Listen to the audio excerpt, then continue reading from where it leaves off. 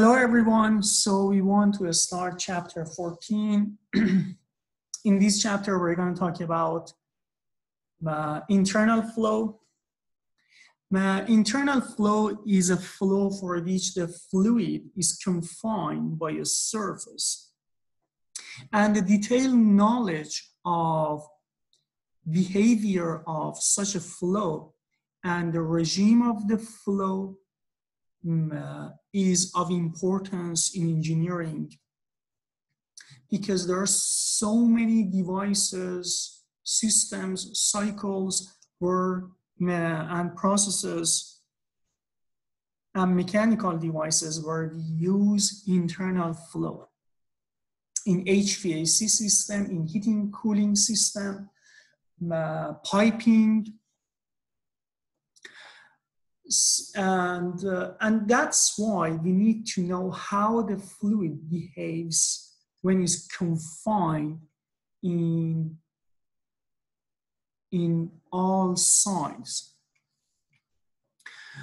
Liquid and gas flow through pipes and ducts, and they are commonly used, as I said, in HVAC systems, in pipings. The fluid in such applications is usually forced to flow by a fan or pump or compressors through flow sections. We can have different forms of cross-section for the fluid flow: circular, non-circular, rectangular type from a duct, for example, in here.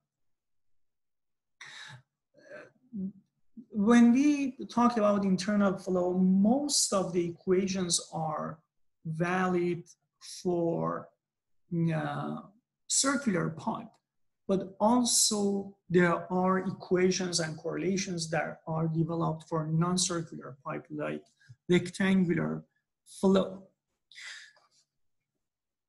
What we're going to focus in this chapter is the pressure loss as a result of passing a fluid through a pipe, through a duct. So we want to calculate that pressure loss that is called head loss. Then we're gonna add some extra elements like turbines or pump and compressors. So let's look back at the energy equations that we had. You remember that when we have only first three terms on the left-hand side and only the first three terms on the right-hand side, we call that equation Bernoulli equation. Bernoulli equation was for a simple case where we didn't have head loss, we didn't have any turbine, we didn't have any pump in our equations. So now we're gonna work with this equation that is more comprehensive. Again, this is called energy equations. In these energy equations, the pressure drops equals the pressure loss in the case of having horizontal pipe, but and with the same velocity. This is what we're going to talk about in the next slide, by the way. So here we're gonna take into consideration the loss of mechanical energy as a result of having turbine, the gain of mechanical energy if you have a pump installed or a compressor, and also loss of mechanical energy as a result of head loss, as a result of friction between the fluid and the pipe and the duct. So this is the equation that we're going to look at. In this equation, these two, the force term in here and the force term in here, H of pump and head of the turbine, these are the values that can be, that are typically given to us, or they can be given based on the, for a certain power plant, for certain mechanical systems and cycles. But this is what we need to calculate. So H of turbine, H of pump, sometimes they're given, sometimes we can calculate them based on other terms in here. But what we're gonna focus on right now is H sub L, H sub L. So now, let's say I want to rearrange this equation and write it in this form. The pressure drop between 0.1 and 2. P1 minus P2, instead of writing P2 minus P1. It means the pressure drop is as a result of having velocity decrease, the change of velocity, the change of elevation, having a turbine, having a pump, and also head loss.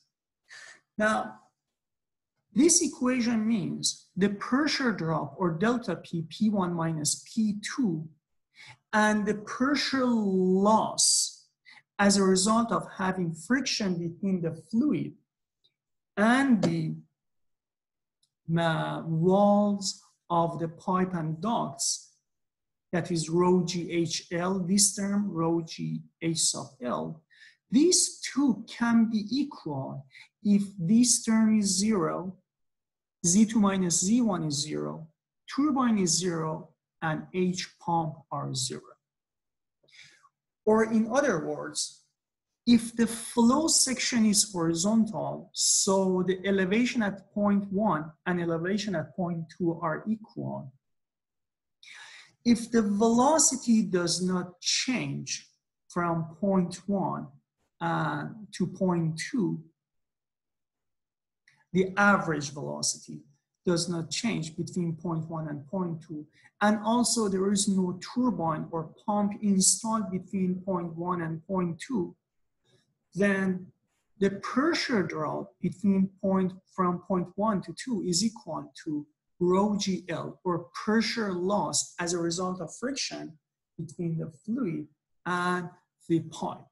So first we want to focus on this case, not having any elevation change, Z2 is equal to Z1, not having any velocity change or kinetic energy change or basically mass flow rate change, and no pump or turbine between point 1 and 2, and we want to focus on the head loss first.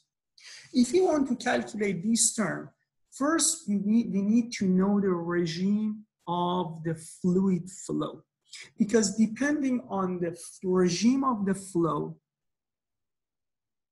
we can have different form of head loss or different amount of heat loss for a certain length, for a constant length of the pipe or tube. So first we need to define it, because for different regime, the form of head loss can be different, or intensity basically of the head loss can be different. We need to use different formulas. We have two main forms of regime of the fluid flow. We may have laminar flow. Laminar flow is basically a layered flow, it's very organized flow, or it's called a streamlined flow in pipes or tubes or ducts. It occurs when a fluid flows in parallel layers with no disruption between the layers, so they don't mix. At low velocities, the fluid tends to flow without lateral mixing, and adjacent layers slide past one another like playing cards. There are no cross currents perpendicular to the direction of flow, nor eddies or swirls or swirls of the fluids, or any mixing and vortices. In laminar flow, the motion of the particles of the fluid is very orderly, with all particles moving in straight lines parallel to the pipe walls or duct walls. Any lateral mixing mixing at right angles, the flow direction I mean, occurs by the action of diffusion between layers of the liquid. Diffusion mixing can be slow. However, if the diameter of the pipe of the tube is small, then this diffusive mixing can be very significant.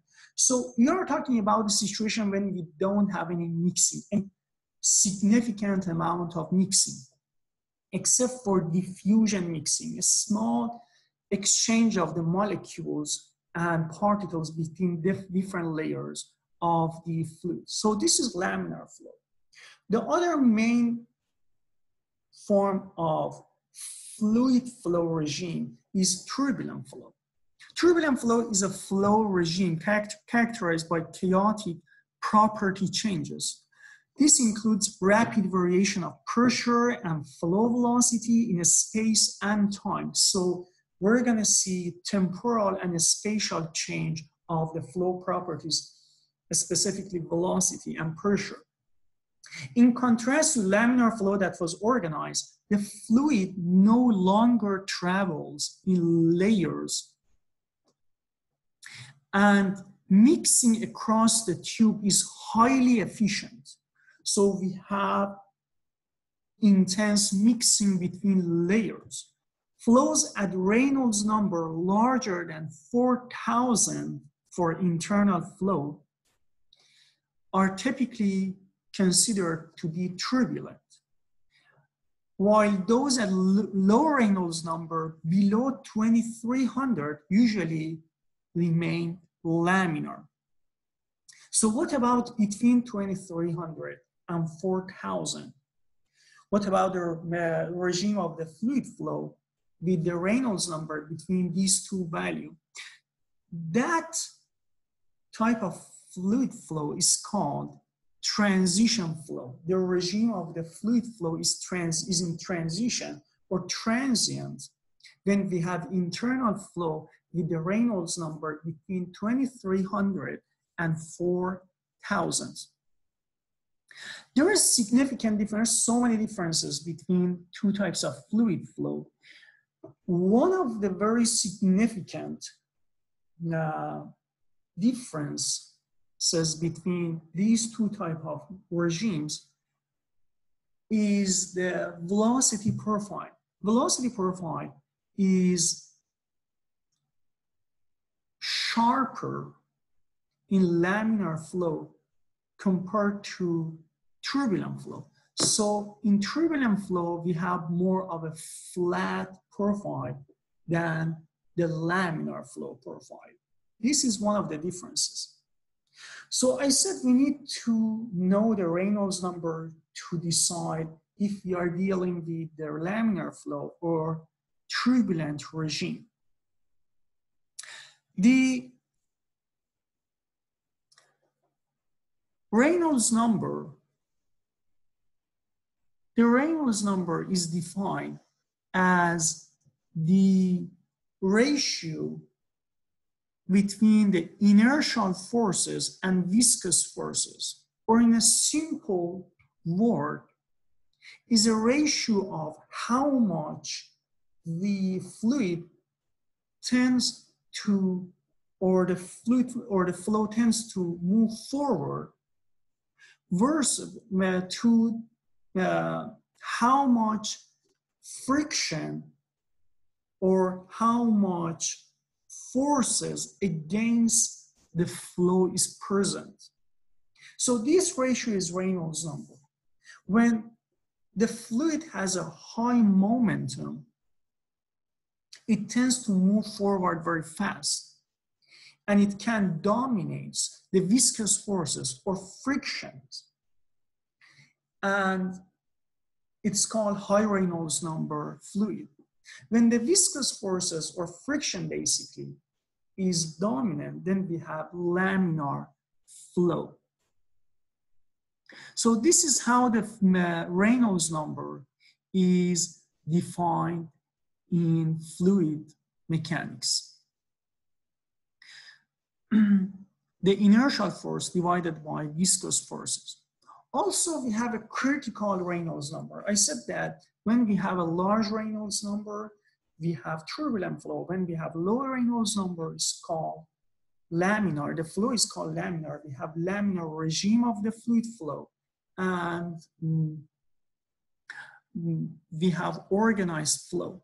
How do we define the Reynolds number? Define Reynolds number mathematically is equal to density times the velocity of the fluid times the diameter of the cross-section of the fluid flow divided by dynamic viscosity, or velocity times diameter divided by nu or kinematic viscosity. So these two are the formulas that we use to calculate Reynolds number. Now, as I said, if the fluid flow has a Reynolds number less than 2300, it's laminar internal flow. For internal flow, larger than 4000 is turbulent flow.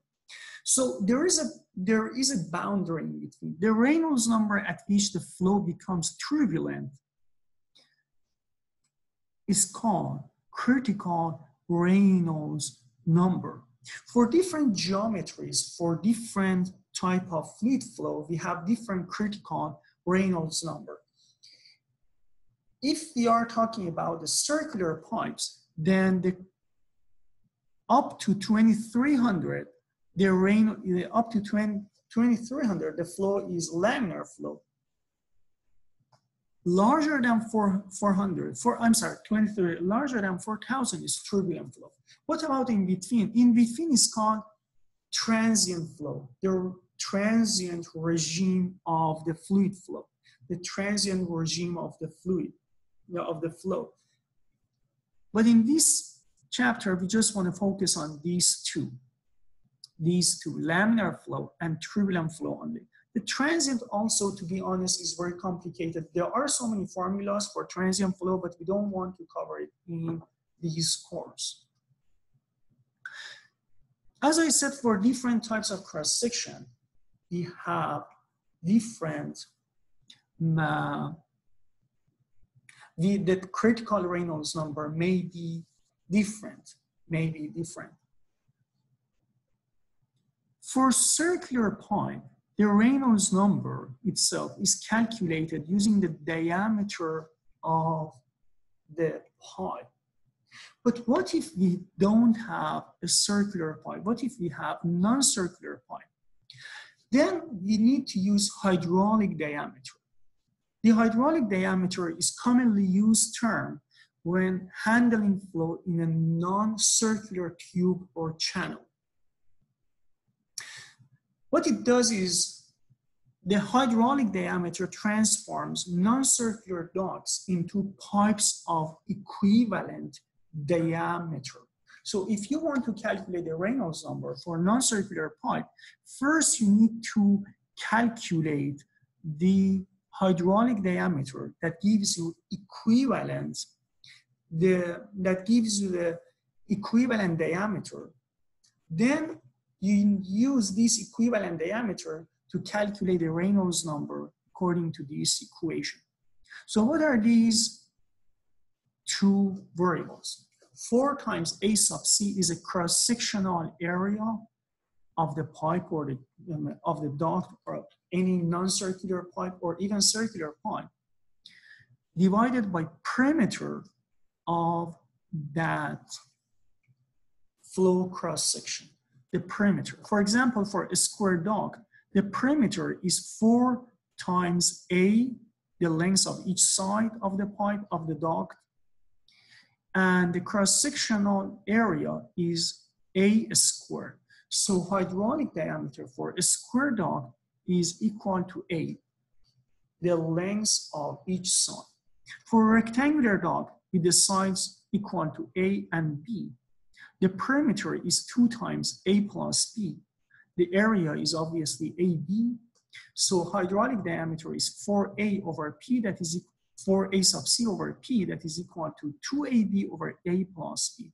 For channel flow, you see for channel flow, when you want to calculate the hydraulic diameter, when you put the perimeter, you need to put the width, diameter. So here your width diameter is A, B, another A, because these lengths, at this part, you don't have any wall. So you don't have any width side or wall. So your perimeter is 2 times A plus B. So it's not 2 times A plus B. It's 2A plus B. And cross-sectional area is the same, 4 times AB. Interestingly, if we use this, if the hydraulic diameter formula for circular pipe, we get exactly the diameter of the pipe, 4 times cross-sectional area of the pipe, pi d squared over 4, divided by perimeter, that is pi d. The result is equal to d. Now that we know how to define the regime of the fluid flow, how do we calculate the pressure loss as a result of head loss? If you want to calculate this, we need to use this equation. This equation here is very general equation. Here we have F, we have length. We want to calculate F factor in here, divided by diameter times the density times velocity squared divided by 2. Why do we put average velocity here? Because typically, as you can see here, we have a velocity profile. So velocity changes from the wall to the center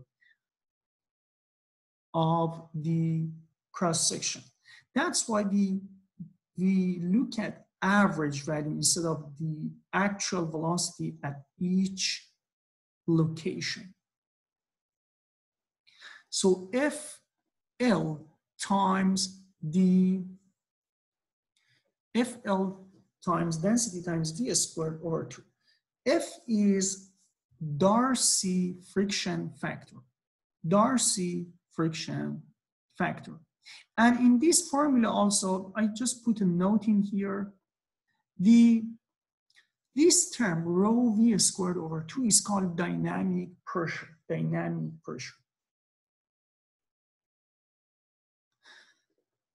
So I just want to mention one thing in here.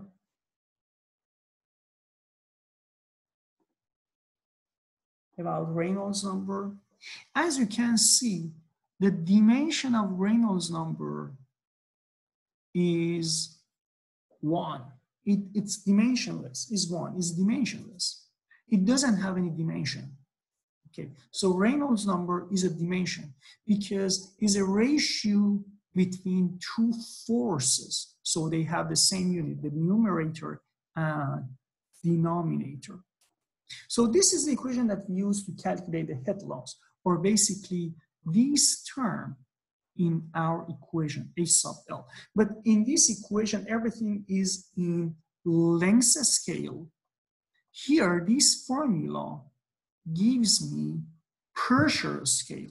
So the unit of this is pressure. The pressure loss for all types of fully developed internal flows. Okay. Now, how do we calculate F? The F is called Darcy factor. If we have laminar flow, the F can be calculated by using this equation if you have circular pipe. So the friction factor, F, for laminar flow in a circular pipe, only circular pipe, can be calculated using this equation, 64 divided by Reynolds number. It means the friction factor is only a function of Reynolds number in laminar flow. So the roughness of the pipe surface is not considered and does not have to be considered in our correlations. Now, if I want to, by the way, write that equation, this equation in terms of pressure unit in head loss form, I need to divide that equation by rho g, density times gravitational acceleration. Then it's called head loss. So here is called pressure loss. Other form of that is called loss. This one has a length unit. For laminar flow can be calculated. The F can be calculated using these equations. Those correlations are of the most general relations, as I mentioned in here, in fluid mechanics, and are valid for both types of fluid flow, laminar or turbulent flow. Even for circular or non-circular pipes, we can use these equations and pipes with a smooth or rough surfaces. When we go to the turbulent flow, you see that when we want to calculate the Darcy friction factor, we need to take into consideration the roughness of the pipe surface as well. So we might have it in pressure form or head form. Pressure scale, length scale. The first practice that I want you guys to do is to show that, demonstrate that the Reynolds number for flow in a circular pipe of diameter d, circular pipe, can be expressed in this form: 4 times mass flow rate divided by pi diameter times mu. So you need to start from this equation, rho Vd over mu, and come up with this result. So you need to show that only for circular pipe, you can write your Reynolds number in this form. And we're going to use this result in the next example. So let's say, so here in this example, we want to see changing the diameter of the cross-section of the fluid flow affects the pressure loss, and how much it affects the pressure loss.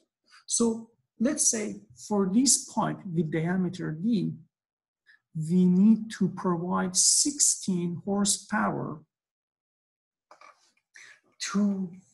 so we need to provide this power to make up for the loss of the fluid flow pressure.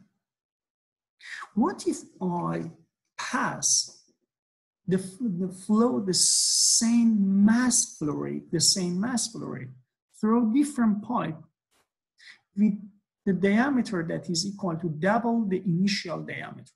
So the pumping power requirement for a laminar flow piping system, I want to answer this, can be reduced by a factor of what? By doubling the pipe diameter. So this is the problem statement. The mass flow rate in these two pipes are the same. The diameter here is D, here is 2D. Here, the pumping power requirement is 16 horsepower. What is the pumping power requirement for this pipe to provide the same mass flow rate? I need to use this equation. I need to use the pressure loss. So if we don't have over this length, so pump is installed somewhere in here, somewhere upstream distance, like here. So it's not installed in here, installed somewhere upstream distance at the beginning of the pipe, at the flow. So I need to calculate, this is what I need to do. I need to calculate the pressure loss in the second case and compare it to the first case. And according to this power, I need to see how much would be requirement for this flow. Mass flow rate is the same, only diameter changes from D1 to 2D1.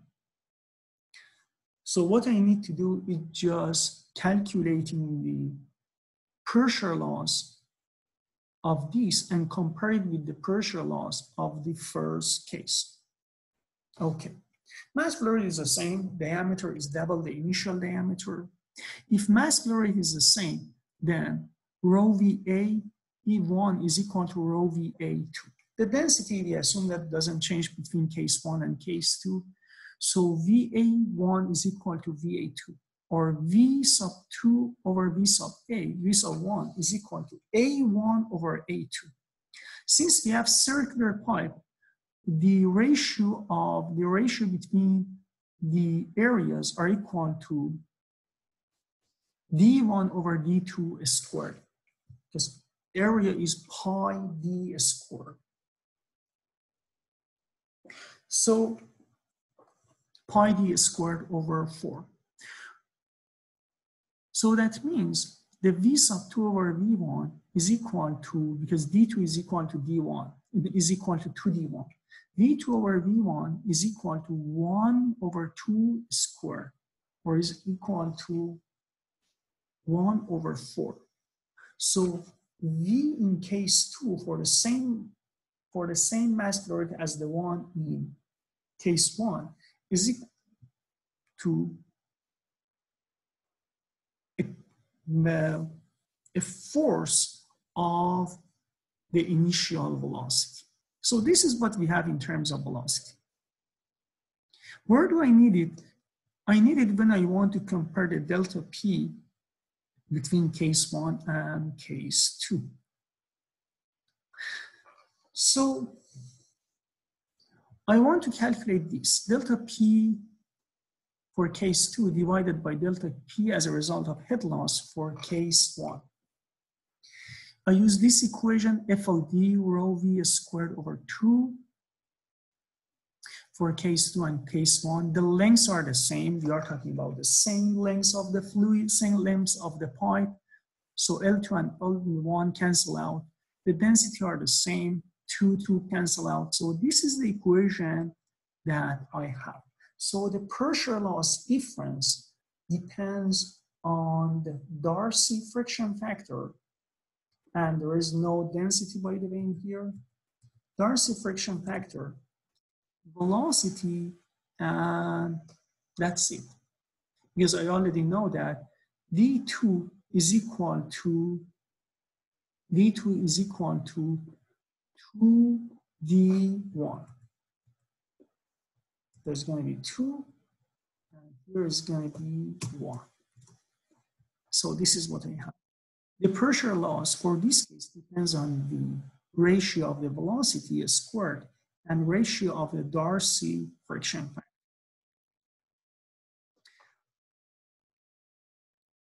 Now, for this is equal to F2 over F1, V2 squared over V1 squared.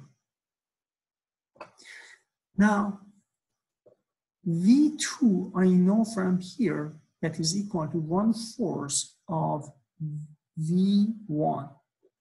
So V2 over V1 squared is actually 1 over 16.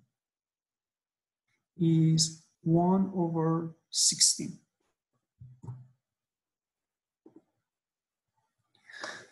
Or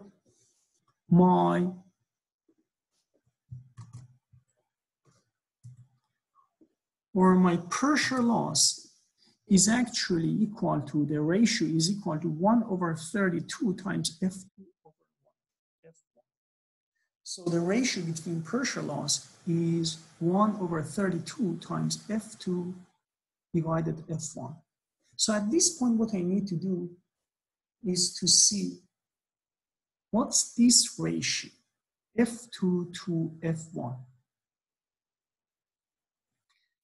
If it's laminar flow in both cases, so this is the assumption that I make. I assume that in both cases we have laminar flow, then The Darcy friction factor is calculated using this equation, 64 over Reynolds number.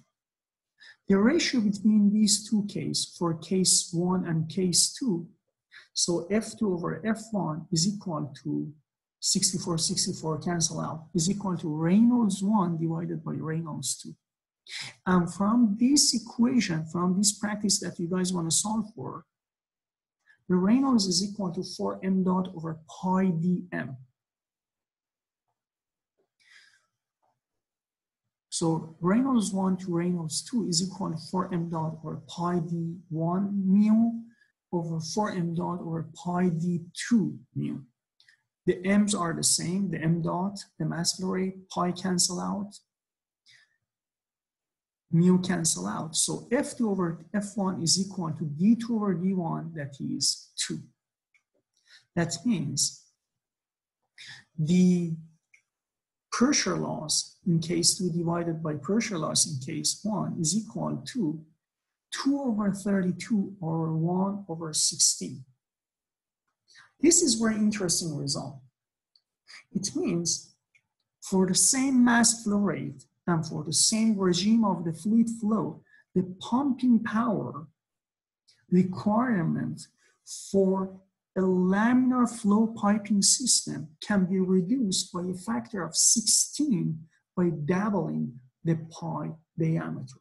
So if you have the same mass flow rate, the same regime of the fluid, by increasing the diameter, your pressure loss decreases and you need less pumping power to make up for this pressure loss. So pressure loss in case 2 is much smaller than pressure loss in case 1. That was for circular case. For non-circular case, the friction factor can be read, friction factor equation for laminar flow can be read from this table that you guys also have it in your book. So we solve for that example for circular pipe. So if you have non-circular pipe, let's say you have rectangular pipe, then your friction factor is calculated using this equation if the aspect ratio is 1. So if the aspect ratio A over B is 1, basically if you have a square duct, then your F is calculated using this equation, 56.92 or Reynolds number. If the aspect ratio is 2, then you need to use this equation and so on. And also for triangular shape and other forms. So for circular pipe, we use this equation. In the second practice, this is what I'm asking you guys to do. Consider the laminar flow of a fluid through a square channel with the smooth surfaces. The average velocity of the fluid is doubled. So this is what I did. I didn't change the diameter. I mean, here we don't have actually diameter, regular diameter. We have hydraulic diameter. So what I did is double the velocity. So case 1 is V and case 2 is 2V. What is the change in the head loss of the fluid? Assume that the flow regime remains unchanged. So for case 1 and case 2, you have laminar flow. So you have laminar flow, that means you can use this equation and more specifically this part of this table. The velocity increases in case 2 to 2V. What is this ratio? I want you guys to calculate this ratio.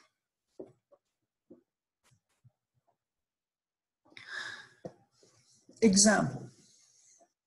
Water at 10 degrees Celsius with these thermophysical property, density and dynamic viscosity, is flowing steadily in a 0.12 centimeter diameter and 15 meter long pipe at an average velocity of 0.9 meter per second. What is the pressure drop? What is the head loss? So here you see, these are basically the same A and B, but they are in different units. Here is in pressure unit. Here we need to convert it to length unit. The pumping power requirement to overcome this pressure drop. The density and dynamic viscosity of the water are already given. First, we need to determine the flow regime. We need to know the flow regime to decide if it's laminar or turbulent, or whether we can use the laminar flow equations or not. To calculate Reynolds number, we use the typical equation, density times velocity times diameter divided by dynamic viscosity, and the result is 82.6.1. And as you know, and you can see it here, that all the units cancel out with each other, and this result is dimensionless. So Reynolds number is a dimensionless number. The Reynolds number is small, basically it's smaller than 2300. So it means the flow is laminar. The regime of the fluid is laminar. The flow of the fluid is in laminar regime. So we can use this equation for a circular pipe, 64 over Reynolds number. This is the Darcy friction factor. We plug that into the pressure loss, the pressure loss equations for lengths of L.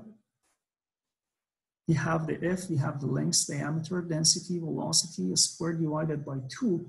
If you plug it in here, plug it in here, this is what we get. Here you see that I divided by 1000 value in here. Why? Because the result of this part, if we plug the F in here, also F, by the way, you guys notice that F is also dimensionless because it's 64 scalar divided by a constant value divided by dimensionless number. So F is also, or the Darcy friction factor is also dimensionless. So here, what it gives you guys is Pascal.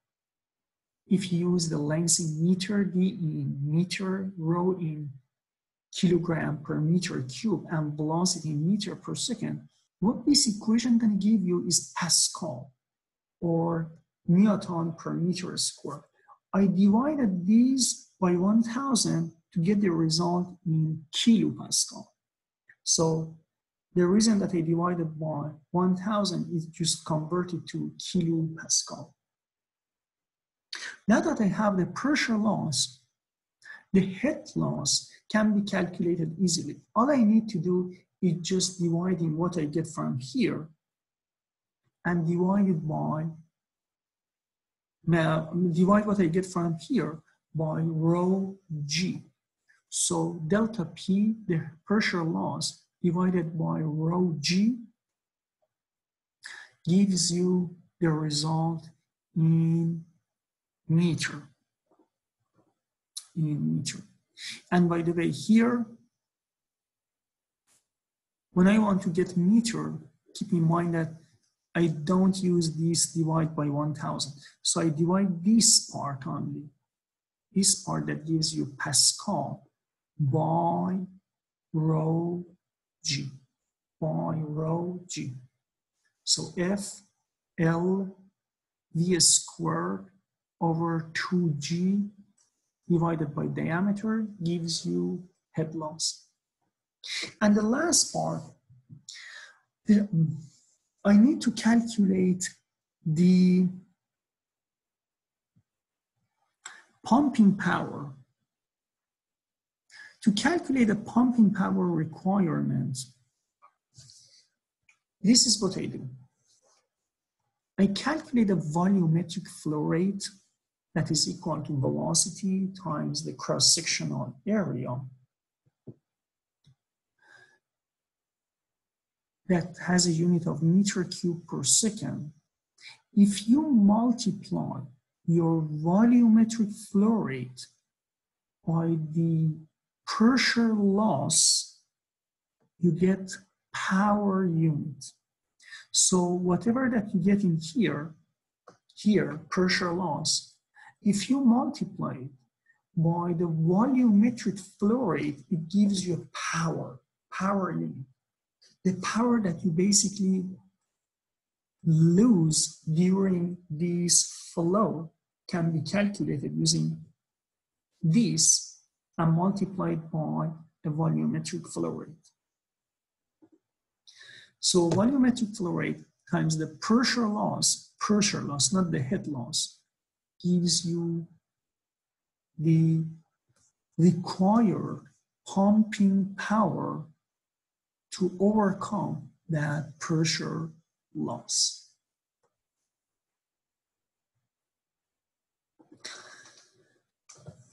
So what if we have turbulent flow? As I said, if the Reynolds number is less than 2300, you have, for internal flow, you have laminar flow. And if you have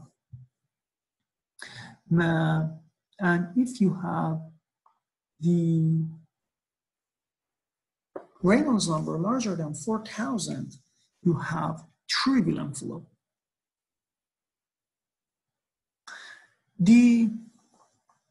So this is the section, this is the part that I want, this is where I want to stop actually, do the remaining part in your Thursday section. Thank you guys.